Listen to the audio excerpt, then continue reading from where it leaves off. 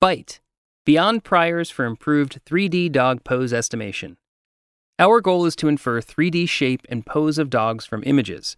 In particular, our approach infers the shape and pose parameters of an articulated parametric 3D shape model. In contrast to pose estimation for humans, where there is an enormous amount of existing 3D scan and motion capture data available, this is missing for animals. Having very little 3D data for animals prevents us from creating expressive pose priors as is done for humans. To achieve good pose estimates, nevertheless, we exploit an important cue that has commonly been overlooked in 3D animal pose estimation: ground contact. Many 3D pose ambiguities can be resolved by exploiting contact, since quadrupeds tend to touch the floor with multiple body parts. This is particularly true for complicated sitting and lying postures. Within this project, we develop a training dataset and automated method to take advantage of this. Furthermore, we make contributions with respect to shape estimation and evaluation. First, we train a new model, D-Small, that is specific to dogs and is trained from scans of 39 toy dog figurines. As with Small, we compute a shape space using PCA. Here we visualize changes in shape along the first few shape directions. Second, to attain high quality, at test time we use an optional optimization stage where we adjust pose and compute vertex displacements to better capture the dog shape. Finally, we need a test set that actually measures the right thing. That is, errors in 3D instead of 2D reprojection errors. To that end, we contribute a new 3D test dataset.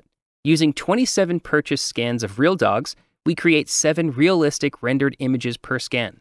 We use this test set of images to evaluate our method as well as the prior art. As a base method, we take Bark and retrain it with a new dog model, D-Small, and call this Bark Plus. Bark Plus consists of a stacked hourglass, a shape branch, and a pose branch.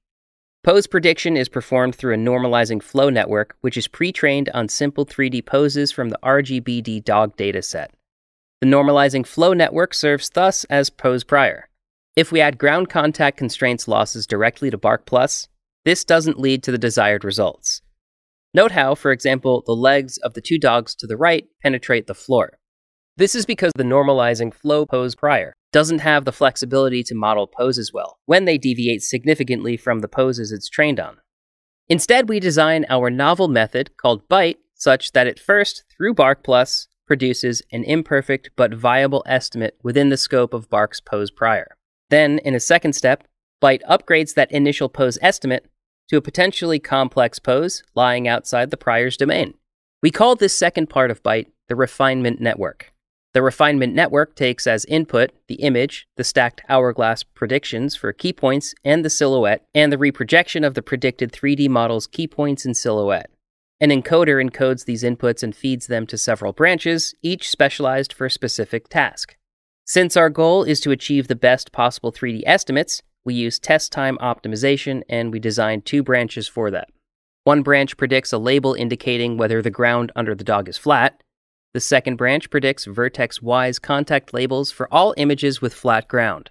In addition to the branches dedicated to test time optimization, we add 3 more branches for the parameters we want to refine: dog pose, translation, and camera focal length.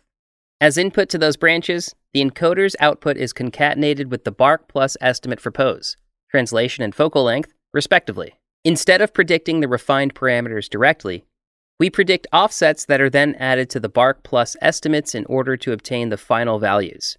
The Pose 3D dog model can directly be extracted from the 3 refined parameters and the Bark Plus estimate for shape. Training is guided by our novel ground contact and ground penetration losses. To further improve the results at test time, we can perform an optional optimization stage. Here we update the model parameters of D-Small, but also allow for vertex-wise shifts to better capture the dog shape. Red boxes within this graphic denote elements that are passed to the test time optimization loop. Optimization is guided by reprojection losses, a prior on torsion and sideways movements of the legs, ground contact constraints and 3D regularizations, namely a normal consistency loss, an edge loss, and a Laplacian loss.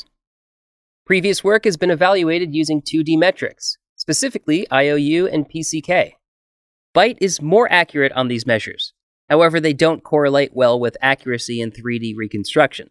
Therefore, we also compute 3D errors using our new 3D test set.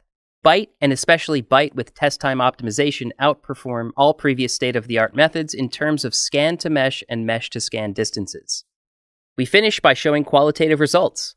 What you see here are results for previous state-of-the-art methods, Waldo, CTF, and Bark, as well as our Bite TT-opt results. We outperform all other methods in terms of visual 3D quality. Next, we show a large selection of Bite results together with the estimated ground plane. Notice that we successfully predict pose for images where the dog is on flat ground, but are also able to deal with images where this is not the case. And finally, we present results for Bite with test time optimization. Please observe how diverse yet realistic the predicted shapes and poses are.